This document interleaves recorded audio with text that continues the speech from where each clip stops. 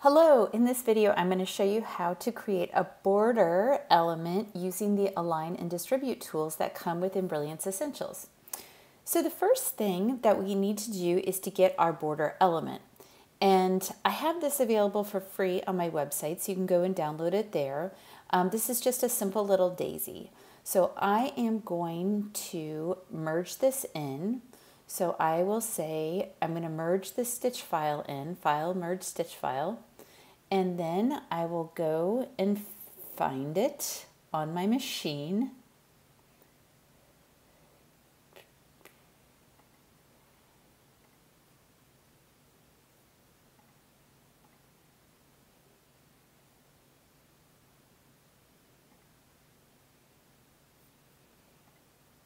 Okay, so I've imported one of my daisies in, and let's say that I want my total border to be 4 inches. The size of this daisy is 3/4 of an inch. So let's say I do 6. I think I can get in within 4 inches. We'll see. So I'm just going to copy it and paste it, and I'm doing this by saying Command C, Command V.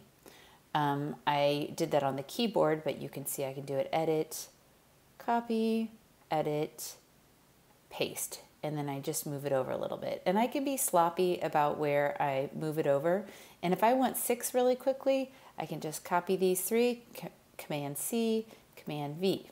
Okay, so now I have 6 total, and I want these to be all within 4 inches, right? So let's move this one over, and I'm using my grid lines, which are set to be at a 1 inch spacing. And I know this through my preferences.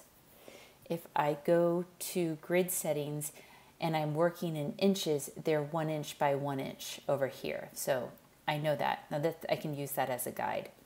So I'll take this one and I'll put it within 4. Now I don't know if I can fit all 6 within that space, but we'll see. And I'm not being super precise here. And it looks like I might be able to get 5 into that space, not 6. So these are not perfectly aligned or spaced. That's why we use our utility for Align and Distribute. I'm going to select them all, and then I will go to Utility and I will pick Align and Distribute. And let's distribute their vertical centers like that and apply. And let's see how that looks. Now they're perfectly evenly spaced, but I'm not so sure about the alignment vertically because I kind of randomly placed them there. So I'm going to go to Align and I'm going to say Center Vertically. It doesn't look too different. I guess I did a pretty decent job. Oh no, I have to hit Apply first. And if we just watch very closely, they might shift around a tiny little bit, but now we know they're perfectly aligned. And now I have a border element here. The total width is 3 7/8 inch, so it would fit in a 4 inch by 4 inch hoop. If I really like it, I might want to put a name between these two border elements. I could take my whole border element, Command C, Command V, and put my name in here if I would like to.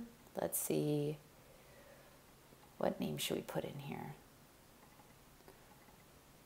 I'm double clicking on my letters. Oh, I want to go over here and I want to say, let's say Addison.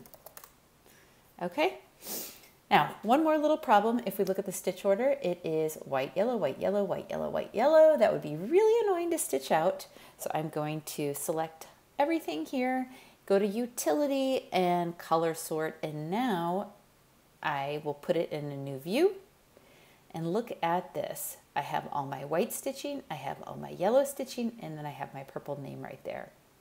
So that is how you would use your Align and Distribute tools to create a border element.